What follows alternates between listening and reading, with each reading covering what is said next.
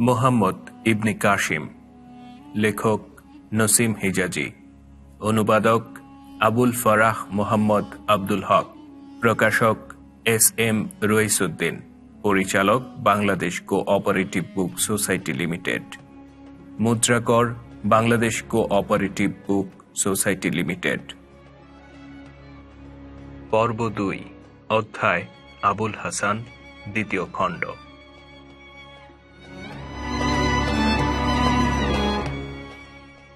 দ্বিপ্রহরের সময় আবুল হাসান ফিরে এসে তার সঙ্গীদের জানালেন, রাজা ও কয়েকজন নেতৃস্থানীয় ব্যক্তি আরবদের ঘোড়া কিনবার ইচ্ছা প্রকাশ করেছেন। কাজেই ৪ দিনের মধ্যে আমাদের জাহাজ ফিরতি যাত্রা করবে।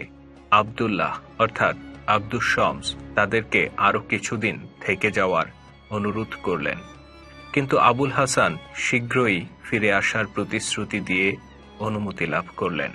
আবদুল্লাহ বললেন, ইসলাম সম্পর্কে এখনো আমাদের অনেক কিছু জানবার বাকি আছে।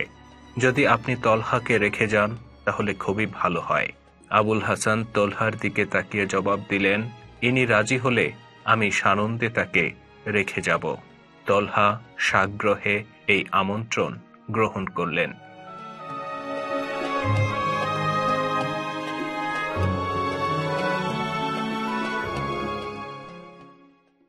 পরদিন আবুল হাসানের সাথীরা জাহাজের পাল মেরামত করতে এবং খাদ্য ও পানীয় দ্রব্যাদি সংগ্রহ করতে বের হয়ে গেল। দিলীপ সিংহ ও আবদুল্লাহর সাথে পরামর্শ করে আবুল হাসান নিজেদের সমস্ত পুঁজি দিয়ে ৮টি হাতি কিনলেন এবং জাহাজের অবশিষ্ট স্থানে নারকেল বোঝাই করে নিলেন। সন্ধ্যার সময় আবুল হাসান আবদুল্লাহর বাগানে পায়চারি করছিলেন। এমন সময় পেছনে পদশব্দ শুনতে পেলেন। ফিরে দেখলেন সলমা দাঁড়িয়ে আছে।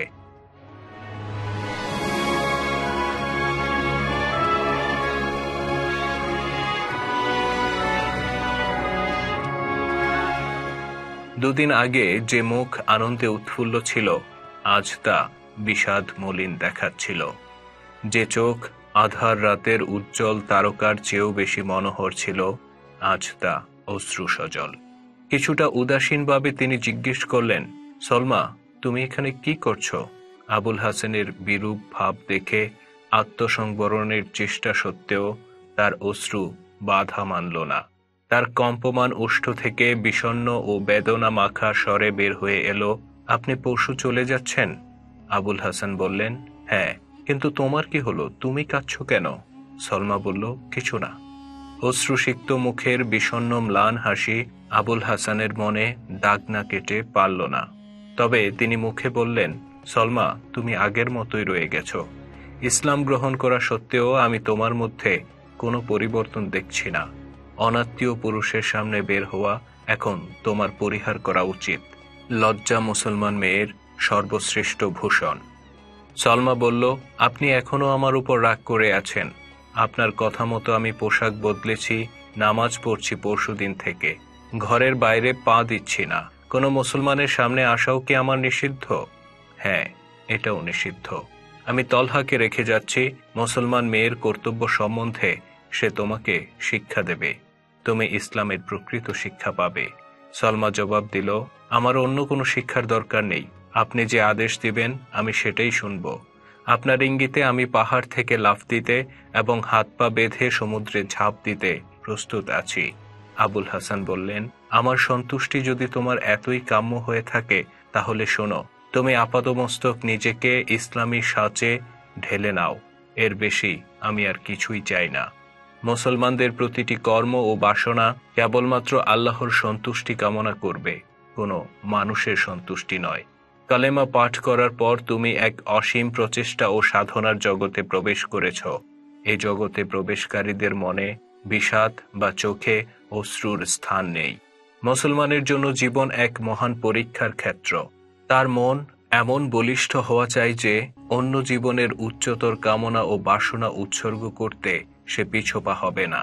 স্বরাঘাতে বুক জর্জরিত হলেও মুখ দিয়ে শব্দটি বের হবে না। তুমি আরব দেশে গেলে এই দেখে বিস্মিত হবে যে মুসলমান মেয়েরা নিজেদের স্বামী, ভাই এবং পুত্রকে নিজ হাতে রণসাজে সাজিয়ে বিদায় দিচ্ছে। তাদের চোখে অশ্রু দেখা তো দূরের কথা, তাদের কপালে রেখাও দেখতে পাবে না। এর একমাত্র কারণ এই যে তারা খোদার সন্তুষ্টিকে দুনিয়ার সমস্ত খুশির উপরে স্থান দিয়েছে। তুমি যদি আমাকে খুশি করার জন্য ইসলাম কবুল করে থাকো, তাহলে আমাকে দুঃখের সাথে স্বীকার করতে হবে যে তুমি ইসলামের কিছুই বোঝনি। যদি আল্লাহকেই খুশি করতে চাও, তবে ঘরে যাও। আমি তলহাকে পাঠাচ্ছি, সে আজ থেকে তোমাকে কোরআন পড়া শেখাবে। আমি চাই আমি যখন ফিরে আসব, তখন আমার সাঁতার জ্ঞানের পরীক্ষা নেয়ার জন্য তীর থেকে 1 মাইল দূরে সমুদ্রের মধ্যে আমার অভ্যর্থনা করতে যাবে না, এবং আমাকে বন ও পাহাড়ে তোমাকে খুঁজে বেড়াতে হবে না। আব্দুস শামসের নাম পরিবর্তনের সাথে সাথে তার বাড়ির আমূল পরিবর্তন হয়েছে, এবং সেখানে এক মুসলমান কন্যা প্রতিপালিত হচ্ছে, তা দেখলে আমি খুশি হব। উৎসাহের সাথে সলমা জিজ্ঞেস করল, আপনি কখন ফিরবেন? আবুল হাসান বললেন, দিন ঠিক করা সম্ভব নয়, তবে আমার ইচ্ছা ঘোড়া ক্রয় করে ফিরে আসব। কিন্তু যদি জিহাদ করতে কোথাও যেতে হয়, তাহলে হয়তো আর ফিরে আসা হবে না। সালমার চেহারা নৈরাশ্যে মলিন হয়ে গেল। অশ্রুপূর্ণ চোখে সে বলল, না না, এমন কথা মুখে আনবেন না, আল্লাহ নিশ্চয়ই আপনাকে ফিরিয়ে আনবেন। আবুল হাসান বললেন, তুমি দোয়া করতে থেকো, আল্লাহ চাহে তো আমি নিশ্চয়ই ফিরে আসব। সলমা বলল, দোয়া? আপনি বলছেন কি? আমার দোয়া কবুল হলে আপনি যাবার নাম নিতেন না। আবুল হাসান হঠাৎ অনুভব করলেন তিনি একটু বেশি কথা বলে ফেলছেন। কণ্ঠস্বরে একটু কাঠিন্য মিলিয়ে তিনি বললেন, সলমা, আরব দেশের সব নারী যদি তোমার মতো শুভ দোয়া করত, তাহলে ইসলামের মশাল আরবের সীমার বাইরে যেত না। সলমা লজ্জিত হয়ে ফিরে গেল। তার মুখ থেকে বারবার বের হতে লাগলো, আমি বড় নির্বোধ, আমিই বা কেন কথা বলতে গেলাম। কিছুক্ষণ পর সে বাড়ির ছাদে উঠল। সোনার থালার মতো রক্তবর্ণ অস্তয়মান সূর্য সমুদ্রে ডুব দেওয়ার জন্য প্রস্তুত হচ্ছিল। আকাশে ভাঙা ভাঙা হালকা মেঘ স্বর্ণ রঙে রঞ্জিত হয়ে বেড়াচ্ছিল। ভেজা হাওয়া দোলায়মান নারিকেল পাতায় এক অপূর্ব রাগের সৃষ্টি করছিল। আশেপাশের সমস্ত দৃশ্য অতিক্রম করে সলমার দৃষ্টি সমুদ্রে আরবদের জাহাজের উপর কেন্দ্রীভূত হল। মনের মধ্যে এক অভিনব আন্দোলন অনুভব করল সে। দুহাত তুলে দোয়া করতে লাগলো, হে জল, স্থল, স্থাবর জঙ্গলের প্রভু, আমাকে এক প্রকৃত মুসলিম নারীর ঈমান দান করো, আমাকে সরল পথ দেখাও। তিনি যখন ফিরে আসবেন, তখন আমাকে দেখে যেন আর ক্রুদ্ধ না হন।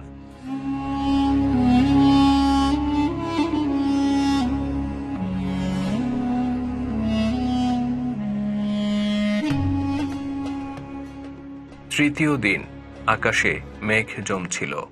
ছাদে উঠে সলমা সমুদ্রের দিকে দেখছিল। তীর থেকে দূরে আবুল হাসানের জাহাজ ঢেউয়ে দোলায়মান দেখাচ্ছিল। বাতাসের কয়েকটা জোর ঝাপটা বয়ে গেল এবং বৃষ্টি শুরু হলো। বৃষ্টি ধারা বৃদ্ধির সাথে সাথে সলমার দৃষ্টি ঝাপসা হয়ে এলো। শেষ পর্যন্ত জাহাজটি দৃষ্টির বাইরে চলে গেল। আত্মসংবরণের চেষ্টা সত্ত্বেও তার চোখে ঝরঝর করে পানি ঝরতে লাগলো। অশ্রুজল কপল বেয়ে বৃষ্টি জলের সাথে মিশে গেল। বহুক্ষণ পর্যন্ত সলমা হাত তুলে দোয়া করতে লাগলো, প্রভু, তাকে সমুদ্রের উদ্ধত তরঙ্গ থেকে রক্ষা করো। আবুল হাসানের সাথে শেষ সাক্ষাতের পর থেকে সলমার মনোভাব ও চরিত্রে গুরুতর পরিবর্তন দেখা দিয়েছিল। আবুল হাসানের ঔদাসীন্য তার মনে বিশেষ বেদনা দিয়েছিল। তা সত্ত্বেও তাকে সে মনুষ্যত্বের শ্রেষ্ঠতম আদর্শ হিসেবে মেনে নিয়েছিল। তার বিশ্বাস জন্মেছিল তার যে অভ্যাস আবুল হাসান অপছন্দ করেন তা নিশ্চয়ই খারাপ। তাই দ্বিতীয়বার সে কারো কাছে বেপরদা অবস্থায় বের হতে আর সাহস করেনি।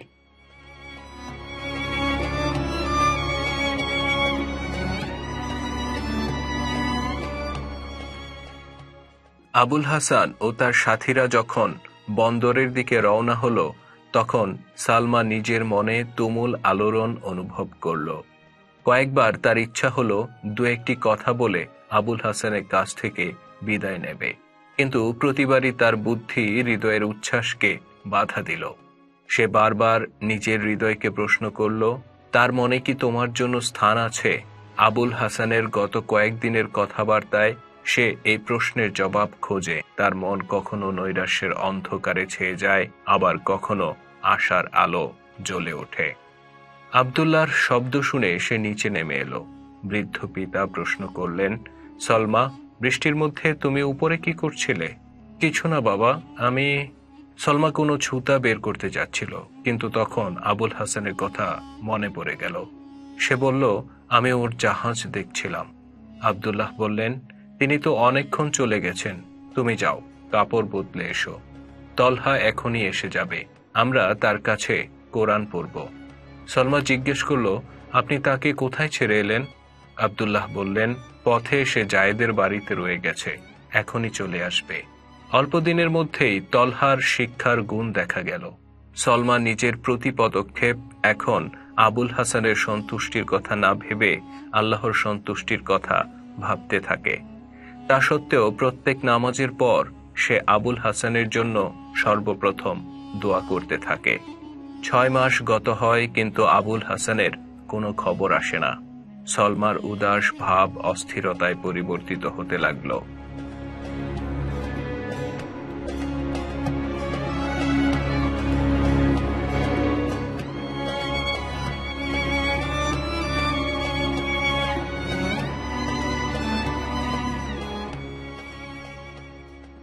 প্রতি প্রভাত ও সন্ধ্যায় সে ছাদে উঠে সমুদ্রের দিকে তাকিয়ে থাকে।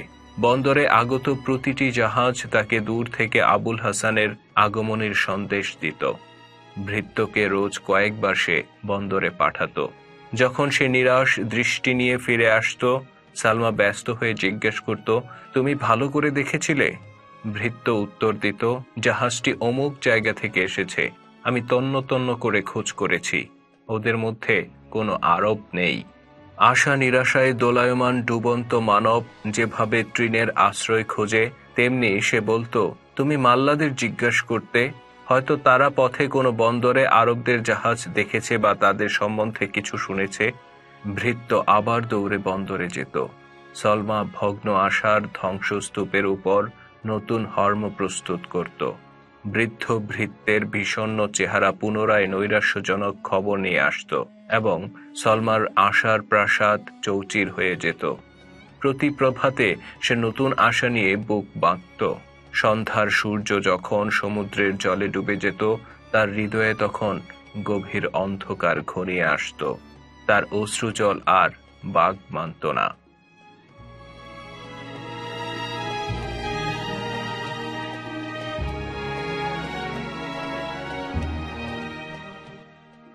বহুদিন পর্যন্ত সলমা তলহা বা নিজের বাপের কাছে তার মনের অবস্থা প্রকাশ করেনি, কিন্তু এক সন্ধ্যায় তার ব্যবহার দেখে তাদের মনে সন্দেহ জাগে। বাইরে মুষলধারে বৃষ্টি হচ্ছিল এবং আব্দুল্লাহ ও তলহা বারান্দায় বসে কথাবার্তা বলছিলেন। সলমা ঘরের জানালায় বসে বৃষ্টিপাত দেখছিল। কথায় কথায় আবুল হাসানের কথা এসে পড়ল। আব্দুল্লাহ বললেন, আল্লাহ জানেন তিনি এখনো কেন ফিরছেন না, 8 মাস তো হয়ে গেল।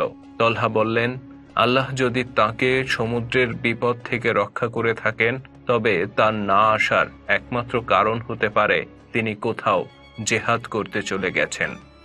আব্দুল্লাহ বললেন, আজ আমাকে দিলীপ সিংহ বলেছেন এখান থেকে 3 মাইল দূরে মালাবারের একটি জাহাজ ডুবে গেছে। শুধু একটি নৌকা 5 জন আরোহী নিয়ে কুলে পৌঁছেছে। তলহা জিজ্ঞেস করলেন, জাহাজে কত লোক ছিল? আব্দুল্লাহ বললেন, সম্ভবত 20 জন। জাহাজ তো অনেক বড় ছিল এবং তাতে অনেক পণ্যও ছিল। তলহা জানতে চাইলেন, নৌকা কিভাবে ডুবেছে?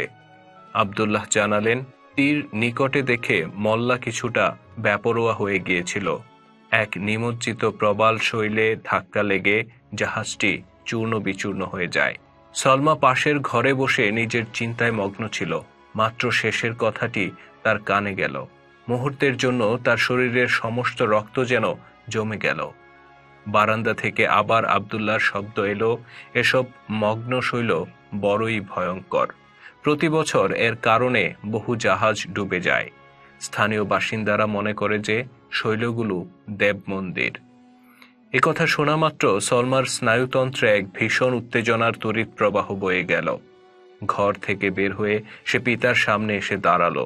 তার রক্তহীন ভয় কাতর মুখের দিকে তাকিয়ে তার পিতা জিজ্ঞেস করলেন, মা, তোমার কি হয়েছে? কিছুক্ষণ তার মুখ থেকে কোনো শব্দ বের হলো না। তার বিষণ্ণ, শোক, ম্লান, উদাস দৃষ্টি যেন বলছিল, আমার কাছ থেকে যা লুকাবার চেষ্টা করছিলে তা আমি শুনে ফেলেছি। তলহা বিস্ময়ে বলে উঠল, হ্যাঁ মা, কি যে হয়ে গেল।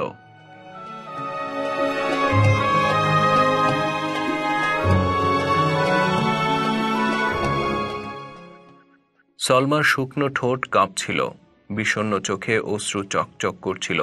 সে বলল, বলুন, তার জাহাজ কখন ডুবেছে? আপনাকে এগুলো কে বলেছে? আপনি চুপ করে রইলেন কেন?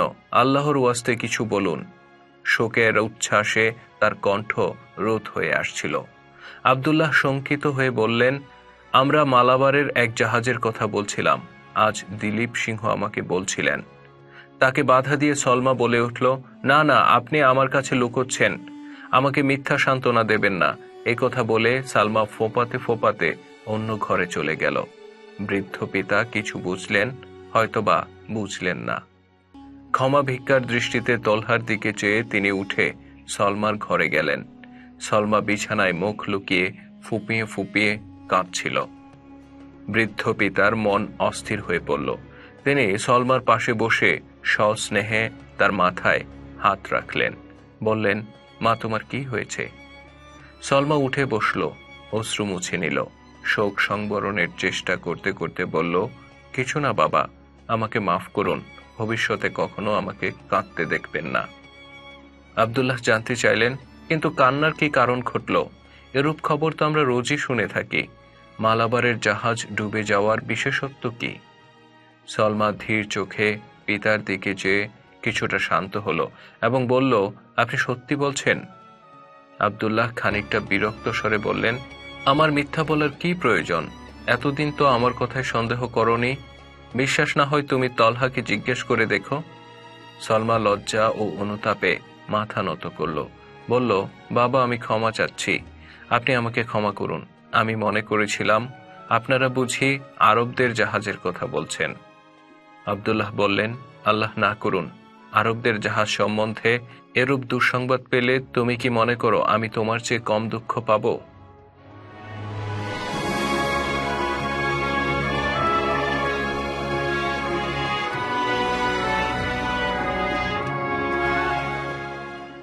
শান্ত আহারের পর তলহা, আব্দুল্লাহ ও তার ভৃত্য এশার নামাজ পড়ছিলেন। ঝি বাসন মাজছিল। ইতিমধ্যে বাইরের দরজায় কে যেন করাঘাত করল। সলমা ঝিকে বলল, বোধহয় জায়েদ ও কায়েস এসেছে, তুমি বাইরের দরজা বন্ধ করে দাওনি তো? ঝি বলল, এমন বর্ষায় কে আর আসবে? আমি ফটক বন্ধ করে এসেছি। তারা যদি আসতেন তাহলে মাগরিবের নামাজে আসতেন না। তাছাড়া জায়েদ অসুস্থ, কায়েস বেচারা বৃদ্ধ, সে ঘরেই নামাজ পড়ে নেবে হয়তো। সলমা জিজ্ঞেস করল, তাহলে দরজায় আঘাত করেছে কে? ঝি বলল, আপনার হয়তো ভুল হয়ে থাকবে, বাতাসে দরজা নাড়ছে বোধ হয়। সলমা বলল, না, আমি কারো কণ্ঠস্বরও শুনতে পাচ্ছি। ঝি বলল, হয়তো, আমি যাচ্ছি, দেখে আসি। সলমার বুক দুরু দুরু করছিল। ঘন অন্ধকারে চোখের সামনে কিছুই দেখা যাচ্ছিল না। বিদ্যুতের ক্ষণিক আলোকে বৃষ্টি হতে আত্মরক্ষা করে ফটক পর্যন্ত পৌঁছল। ফটকের বাইরে থেকে কোনো শব্দ না পেয়ে তার মন দমে গেল। নিরাশ হয়ে ফিরে যাবে ভাবছে, এমন সময় কেউ সজোরে দরজা ধাক্কা দিতে দিতে চিৎকার দিল, কেউ আছেন? মুহূর্তের জন্য সালমার পা যেন মাটিতে সেধে গেল। পরক্ষণেই সে লাফ দিয়ে অগ্রসর হলো এবং দরজা খুলে দিল। সলমার সামনে এক দীর্ঘকায় ব্যক্তি দাঁড়িয়েছিল। দরজা খুলতেই সে জিজ্ঞেস করল, এটা আব্দুল্লাহর বাড়ি না? সলমা জবাব দেওয়ার আগেই বিদ্যুৎ চমকালো। আবুল হাসান সলমাকে চিনতে পেরেই ভেতরে প্রবেশ করলেন। আবুল হাসান বললেন, আহা, তুমি? আমার জন্য তোমাকে বৃষ্টিতে ভিজতে হলো। সলমা মনে মনে বলল, হায়, তুমি যদি জানতে এই বৃষ্টির ফোঁটাগুলো কত আনন্দদায়ক। তারপর সে আবুল হাসানকে বলল, চলুন। আবুল হাসানের কণ্ঠস্বর শুনে তলহা ও আব্দুল্লাহ তাকে অভ্যর্থনা জানানোর জন্য বারান্দায় দাঁড়িয়েছিলেন। আব্দুল্লাহ বলে উঠলেন, কে কে? আবুল হাসান বারান্দার সিঁড়িতে পা রেখে বললেন, জি আমি। অসময়ে আপনাদের খামাখা কষ্ট দিলাম বলে দুঃখিত। তলহা জিজ্ঞেস করলেন, বলুন সব ভালো তো? আপনার সাথীরা কোথায়? আবুল হাসান বললেন, হ্যাঁ সব ভালো। আমি তাদেরকে জাহাজে রেখে এসেছি। আমার জানা ছিল না এখানে পৌঁছতে আমাকে এত ঝামেলা পোহাতে হবে। পথে একবার আছাড় খেলাম, 2-3 বার পানিতে পড়ে গেলাম। আপনার বাড়ি মনে করে 5-6টি বাড়িতে কড়া নাড়লাম।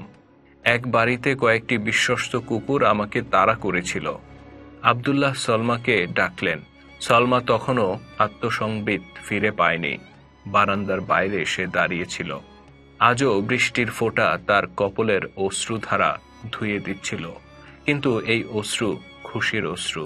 পিতার ডাক শুনে সে চমকে উঠল এবং তৎক্ষণাৎ বারান্দায় উঠে বলল, কি বাবা? আব্দুল্লাহ বললেন, মা যাও তো, এর জন্য শুকনো কাপড় নিয়ে আসো এবং খাবার জোগাড় করো। অন্য মেহমানদের জন্যও খাবার তৈরি করো, আমি তাদের ডেকে আনতে যাচ্ছি। আবুল হাসান বললেন, আমাদের সবার খাওয়া হয়ে গেছে, আপনি কষ্ট করবেন না।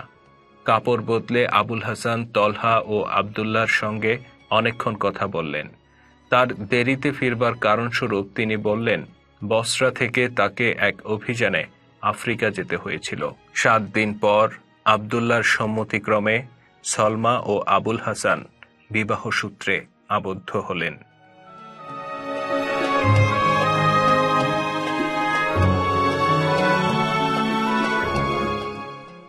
3 বছরের মধ্যে আবুল হাসান শহরে একটি সুন্দর বাড়ি নির্মাণ করলেন। নিকটে একটি মসজিদও তৈরি করালেন। দেখাদেখি তার কতিপয় সঙ্গীও এই শহরে স্থায়ী আবাস গ্রহণ করলেন। আবুল হাসান ও তলহার প্রচারের ফলে 5 বছরের মধ্যে স্থানীয় অধিবাসীদের কয়েকটি পরিবার ইসলাম গ্রহণ করল। মুসলমান ছেলে মেয়েদের শিক্ষার জন্য আবুল হাসান একটি মাদ্রাসা স্থাপন করে তলহার উপর শিক্ষাদানের ভার অর্পণ করলেন। আব্দুল্লাহর সাহায্যে আবুল হাসান ব্যবসায় দ্রুত উন্নতি লাভ করেন। বিয়ের 2য় বছরে তার এক পুত্র এবং 4র্থ বছরে এক কন্যা জন্মগ্রহণ করে। ছেলের নাম রাখেন খালিদ এবং মেয়ের নাম নাহিদ। 10 বছরে আর এক পুত্রের জন্ম হয়, কিন্তু 3 মাসের মধ্যেই সে মারা যায়। খালিদের বয়স যখন 7 এবং নাহিদের 5, তখন সালমার পিতা কয়েকদিন জ্বরে আক্রান্ত থাকার পর পরলোক গমন করেন। আবুল হাসান ভাগ্যবান ছিলেন, তার অর্থের অভাব ছিল না। স্ত্রী ও সন্তানদের সাথে তার প্রেম ও স্নেহ ছিল গভীর, কিন্তু এই প্রেম তাকে শৃঙ্খলাবদ্ধ করে ঘরে আটকে রাখেনি। প্রায় প্রতি বছর হজ করবার জন্য তিনি দীর্ঘ সমুদ্র যাত্রার বিপদ ও কষ্ট স্বীকার করতেন। 5 বার তিনি এশিয়া মাইনর ও আফ্রিকায় অভিযাত্রী মুজাহিদ ফৌজের সাথে যোগ দিয়েছেন। জিহাদ বা হজ থেকে ফিরে তিনি প্রত্যেকবার নিজ সন্তানদের ধর্মশিক্ষা ও যুদ্ধবিদ্যা সম্পর্কে পরীক্ষা নিতেন। তীরন্দাজি, ঘোড়দৌড়, তলোয়ার চালনা এবং নৌচালন বিদ্যায় খালিদ পিতার উচ্চতম আশা পূর্ণ করতে সমর্থ হয়েছিল।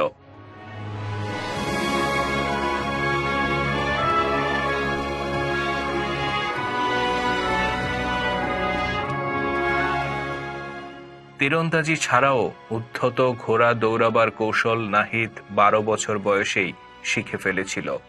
পড়ালেখায় তার অসাধারণ মেধা তলহা স্বীকার করতেন। রাজার সঙ্গে আবুল হাসানের সম্পর্ক ছিল অত্যন্ত মধুর। মহারানীর সাথে সলমার সম্পর্কও ছিল খুবই ভালো। সপ্তাহে 2-1 বার তিনি পালকি পাঠিয়ে মা ও মেয়েকে প্রাসাদে দাওয়াত করে নিয়ে আসতেন। রাজকুমারী নাহিদের সাথে এতটাই ঘনিষ্ঠ হয়েছিলেন যে মাঝে মাঝে নিজেই আবুল হাসানের বাড়িতে চলে আসতেন। রাজকুমার খালিদের চেয়ে বয়সে 4 বছরের বড় ছিলেন। তা সত্ত্বেও তিনি সব বিষয়ে খালিদকে আদর্শ বলে গ্রহণ করতেন। একদিন দিলীপ সিংহ রাজার কাছে যুদ্ধবিদ্যায় খালিদের অসাধারণ কৃতিত্বের প্রশংসা করেন। রাজা জিজ্ঞেস করলেন, সে কি রাজকুমারের সাথে প্রতিযোগিতা করতে পারবে? দিলীপ সিংহ উত্তর দিলেন, মহারাজ, রাজকুমার আমাদের সকলের গর্বের বস্তু, অপরপক্ষে সে এক যোদ্ধার পুত্র। রাজা বললেন, কিন্তু তার বয়স তো খুব কম। দিলীপ সিংহ জবাব দিলেন, আরব মায়েরা যদি শৈশবে নিজ সন্তানকে এভাবে শিক্ষা না দিতেন, তাহলে আজ তারা অর্ধেক দুনিয়া অধিকার করতে পারতেন না। আমি শুনেছি আরব মায়েরা 14 বছরের সন্তানকে যুদ্ধক্ষেত্রে পাঠিয়ে দেন। রাজা জিজ্ঞেস করলেন, খালিদের বয়স কত? মহারাজ, প্রায় 12 বছর হবে আর কি। এদের সন্তানদের এমন কি গুণ রয়েছে যা আমাদের সন্তানদের নেই? দিলীপ সিংহ বললেন, মহারাজ, যদি অসন্তুষ্ট না হন তবে নিবেদন করতে পারি। রাজা বললেন, বলো। দিলীপ সিংহ বললেন, মহারাজ, তাদের ও আমাদের মধ্যে একটা মৌলিক পার্থক্য রয়েছে। আমরা অসংখ্য দেবতার পূজারী। তাছাড়া দুনিয়ায় যে শক্তি আমাদের ভীত করে তাকেই আমরা দেবতার মর্যাদা দিয়ে থাকি। যেমন আমাদের পথে কোনো দুর্লঙ্ঘ পর্বত পড়লে তাকে জয় করার চেষ্টা না করে আমরা তাকে দেবতা মনে করে পূজা করতে শুরু করি। কিন্তু তারা কেবল এক আল্লাহকে মানে। ওই আল্লাহকে ছাড়া পৃথিবীর যে কোনো বৃহত্তম শক্তির কাছেও তারা মাথা নত করাকে পাপ বলে মনে করে। এছাড়া তাদের বিশ্বাস যে মানুষের অস্তিত্ব মৃত্যুর পরেই নিঃশেষ হয়ে যায় না, বরং মৃত্যুর পর তার এক নবজীবন শুরু হয়।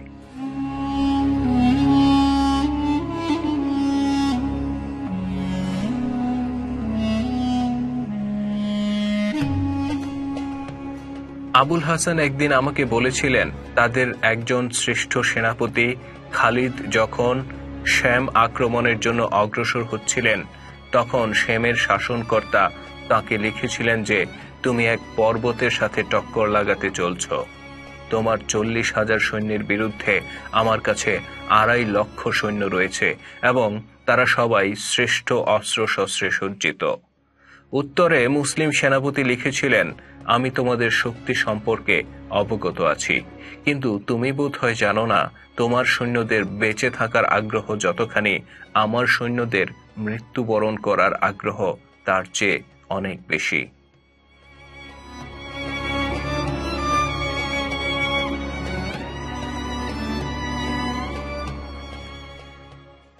রাজা বললেন, দিলীপ সিংহ, আমি চাই রাজকুমারকে যুদ্ধবিদ্যা শিক্ষাদানের ভার আবুল হাসানের হাতে অর্পণ করা হোক। তুমি তার সাথে সাক্ষাৎ করো।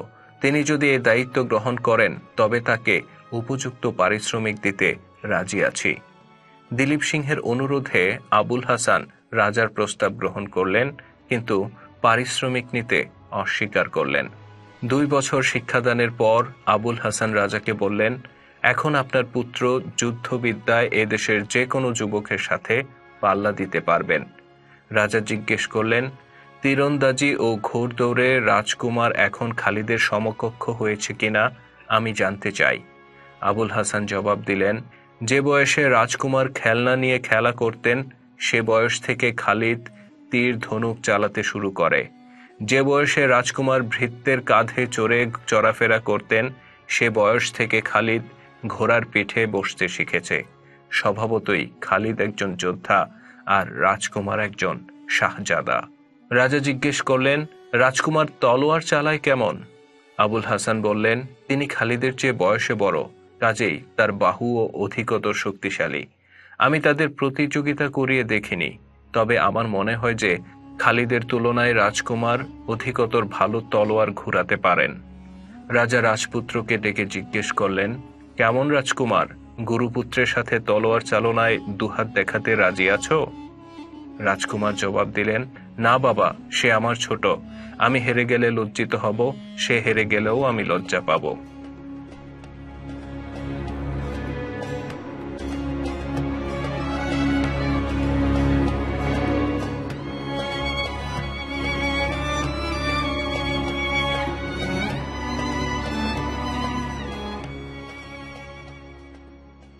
আবুল হাসানের বিয়ের পর 18 বছর অতিবাহিত হয়েছে। এখন খালিদের বয়স 16 বছর এবং নাহিদের 14 বছর। খলিফা ওলিদ সিংহাসনে আরোহণের পর মুসলিম বিজয় অভিযানের নতুন পর্যায় আরম্ভ হয়েছে। একদিন সিন্ধি ব্যবসায়ীদের এক জাহাজ এলো। তাদের সাথে ওসমানের এক খ্রিস্টানও ছিল। সিন্ধুর ব্যবসায়ীরা লঙ্কাবাসী আরবদের কাছে তুর্কিস্তান ও উত্তর আফ্রিকায় মুসলমানদের গৌরবময় বিজয় অভিযানের উল্লেখ করে। ওসমানের ব্যবসায়ী এসব সংবাদের সত্যতা সমর্থন করে। আবুল হাসান ও কয়েকজন সঙ্গী হজে যাওয়ার জন্য প্রস্তুত হচ্ছিলেন। এখন হজের ইচ্ছার সাথে জেহাদের আগ্রহ যুক্ত হল। রাজা বহিরাগত ব্যবসায়ীদের মুখে নতুন রাজ্যসমূহের খবর আগ্রহের সাথে শুনতেন। মুসলমানদের নব নব বিজয় কাহিনী শুনে তিনি আবুল হাসানকে ডেকে খলিফা ও ইরাকের শাসনকর্তাকে স্বর্ণ ও জওয়াহিরাতের কিছু কিছু উপঢৌকন প্রেরণ করার ইচ্ছা প্রকাশ করলেন। আবুল হাসান বললেন, আমি আনন্দের সাথে আপনার উপঢৌকন তাদের কাছে নিয়ে যাব। সিন্ধুর ব্যবসায়ীরা তাদের পণ্য বিক্রয় ও নতুন পণ্য ক্রয় করে ফিরে গেল। তাদের যাবার কিছুদিন পর আবুল হাসান ও তার সাথীরা হজে যাওয়ার জন্য প্রস্তুত হলেন। লঙ্কা দ্বীপের মুসলিম ছাড়াও এবছর হজগামী আরবের সংখ্যা অত্যন্ত বেশি ছিল। তলহা ছাড়া 3 জন মাত্র আরব ব্যবসায়ী হজগামীদের বাড়িঘর দেখাশোনা করার জন্য রয়ে গেলেন। কোন কোন আরব ছোট ছোট শিশুদের তলহার তত্ত্বাবধানে রেখে স্ত্রীদের সাথে নিয়ে চলে গেলেন। অপর কয়েকজন স্ত্রী পরিবার রেখে চলে গেলেন। আবুল হাসান স্ত্রী ও সন্তানদের সঙ্গে নিয়ে যাওয়া স্থির করেছিলেন। যাত্রার 3 দিন আগে সলমা হঠাৎ অসুস্থ হয়ে পড়ে। কাজেই তার অভিপ্রায় পরিবর্তিত হয়।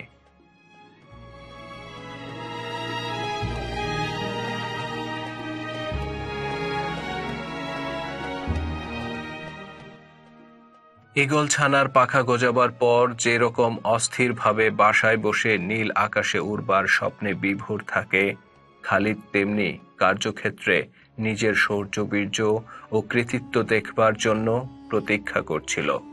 কিন্তু সলমার রোগ তাকে ঘরে আবদ্ধ থাকতে বাধ্য করল। আবুল হাসান প্রতিশ্রুতি দিলেন তিনি ফিরবার পরই তাকে আরব ভ্রমণে পাঠিয়ে দেবেন। যাত্রার দিন সলমার ভীষণ জ্বর ছিল। অসহ্য কষ্ট সত্ত্বেও সে বিছানায় শুয়ে থাকতে পারল না। স্বামীকে বিদায় দেওয়ার পূর্বে মিনতিপূর্ণ চোখে সে বলল, দেখুন, আমি বেশ ভালো আছি, আমাকে সঙ্গে নিয়ে চলুন, আপনার ওয়াদা ভুলবেন না। বিষণ্ণ স্বরে আবুল হাসান জবাব দিলেন, না সলমা, এটা হয় না। জাহাজে মেয়াদি জ্বর তোমাকে ভীষণ কষ্ট দেবে। তুমি সুস্থ হয়ে উঠলে পরের বার তোমাকে সাথে করে নিয়ে যাব। তোমার শুশ্রূষার জন্য আমি খালিদ ও নাহিদকে রেখে যাচ্ছি। তলহাও তোমার দেখাশোনা করবে। অশ্রুপূর্ণ চোখে সলমা আবার বলল, না না, আমাকে আপনার সাথে অবশ্যই নিয়ে যান। আপনার সাথে থাকলে আমি সব কষ্ট সহ্য করতে পারি। আবুল হাসান বললেন, সলমা, চিৎ করো না। দেখো তোমার নারী কেমন দ্রুত চলছে। জ্বরের চোটে তোমার মুখ লাল হয়ে গেছে। তুমি কখনো সমুদ্র যাত্রা করনি। আমি শীঘ্রই ফিরে আসব। আবুল হাসান দেখলেন সলমা কান্না করছে। তিনি বললেন, সলমা, তুমি কাঁদছ? কয়েক বছর আগে তোমাকে আমি বলেছিলাম মুসলিম নারীরা জেহাদ যাত্রীদের বিদায়কালে অশ্রুবরণ করে না।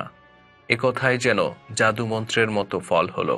সলমা অশ্রু মুছে ফেলে মুখে হাসি টেনে আনার চেষ্টা করে বলল, আমার দুঃখের কারণ এই নয় যে আপনি যাচ্ছেন, বরং আপনি আমাকে ফেলে যাচ্ছেন বলেই আমার দুঃখ। আপনি যদি একবার আমাকে জিহাদের ময়দানে নিয়ে যেতেন, তাহলে হয়তো আমার দুর্বলতা নিয়ে আর খোঁটা দিতেন না। আপনার সাথে আমি তীরের ঝড়ের মাঝে দাঁড়াতে পারি, কিন্তু আপনার প্রতীক্ষায় প্রতিদিন প্রভাত ও সন্ধ্যায় ছাদে উঠে সমুদ্রের দিকে চেয়ে থাকা অত্যন্ত কষ্টকর। আবুল হাসান বললেন, কিন্তু এই ধৈর্যই নারীদের জিহাদ। পুরুষেরা যে কাজ যুদ্ধক্ষেত্রে করতে পারে না, নারীরা ঘরের মধ্যে বসেই সেটা করতে পারে। মেয়েরা খালিদ বা মুসান্না হতে পারে না, কিন্তু তারা মাতা হওয়ার সৌভাগ্য লাভ করতে পারে। আমাদের যোদ্ধারা আজ বাড়ি থেকে বহু দূর দেশে যুদ্ধ করছে। তাদের সাহস ও মনোবল সেই সব নারীরাই সুদৃঢ় রাখেন, যারা ধৈর্য ও সাহসের সাথে গৃহের মধ্যে মা, বোন ও স্ত্রীর দায়িত্ব সুচারুরূপে পালন করছেন। এদের উপর বিশ্বাস থাকায় যুদ্ধেরত সিপাহীদের মন কখনো ছোট ভাই বা সন্তানদের চিন্তায় অস্থির হয়ে পড়ে না। সলমা, তুমিই বলো, যে সিপাহীর মনে এরূপ চিন্তার উদয় হয় যে তার স্ত্রী কেঁদে কেঁদে হয়তো অন্ধ হয়ে গেছে, কিংবা ছেলেমেয়েরা হয়তো পথে পথে মাথা খুঁড়ে মরছে, সে কি কখনো বীরের ন্যায় হাসি মুখে প্রাণ দিতে পারে? ধরো, আমি যদি নাই ফিরি, তুমি কি আরব দেশের অন্যান্য মাতার মতো খালিদকে জিহাদে পাঠাবে না? সলমা জবাব দিল, আপনি বিশ্বাস করুন, খালিদের কুপিতা হওয়া যদি আপনি পছন্দ না করেন, তাহলে আমিও তার কুমাতা হওয়া পছন্দ করব না। সন্ধ্যার সময় আবুল হাসানের জাহাজ যাত্রা করল।